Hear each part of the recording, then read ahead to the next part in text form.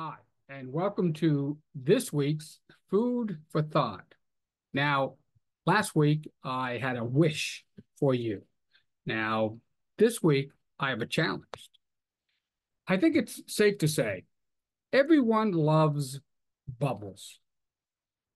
I remember as a child getting those little plastic bottles of soapy water with the little wand that you would blow through to make bubbles or wave through the air.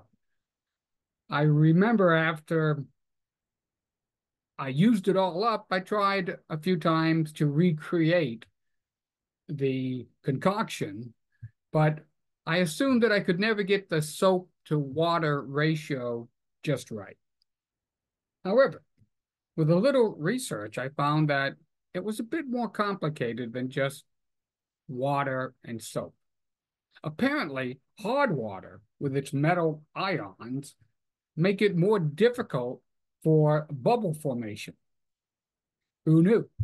Bubble masters add glycerin to their mixture to prolong the life of the bubble by forming weaker hydrogen bonds with water, which slows down the evaporation.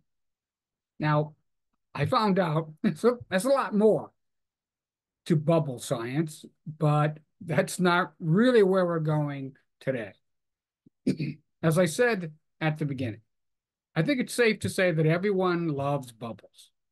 However, not all bubbles are good. I'm referring to the bubbles we seek out and immerse ourselves in every day. From sports to politics, we gravitate to information and commentary that we agree with and that supports our preconceived ideals and beliefs. From Fox News to MSNBC, from Alex Jones to Tony Michaels, we seek to ensure that our confirmation bias stays intact. There's an old joke about people who pursue a PhD. By specializing in one area, they learn more and more about less and less until they know everything about nothing. By sheltering ourselves in our comfy bubbles, we learn more about what we already know or what we believe, but little else. It may be tempting to file this under lifelong learning, but it really is lifelong isolation.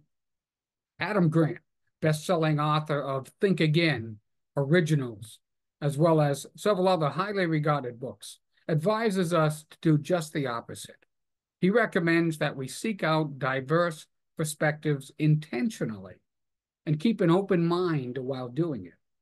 Writing about this approach in Ink, Nick Hobson summarizes Adam's advice by saying, there are things we know, things we know we don't know, and crucially, things we don't know we don't know. This last category is the most dangerous for personal and intellectual growth because it consists of gaps in our knowledge and understanding that we are entirely unaware of. Engaging with dissenting voices and perspectives helps to illustrate these blind spots, revealing areas where we may be ignorant or misinformed.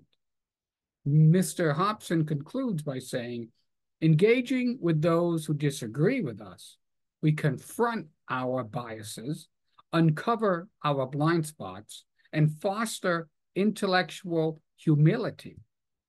This process not only broadens our understanding, but also prepares us to navigate an increasingly complex and diverse world. Embrace the discomfort of disagreement. It's the key to continuous growth and learning.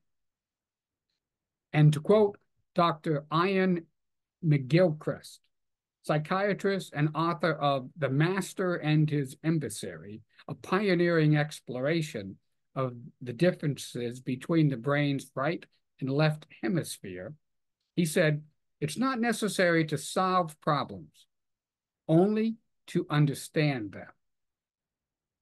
And I'll let you dwell on that until we talk again next week. If you heard anything that you'd like to discuss or ask, if you want anything from me regarding business growth, content creation, etc., I'd love to talk. Just send me an email at rich@speakingofsuccess.us. And with any luck, I'll see everybody next week. Bye.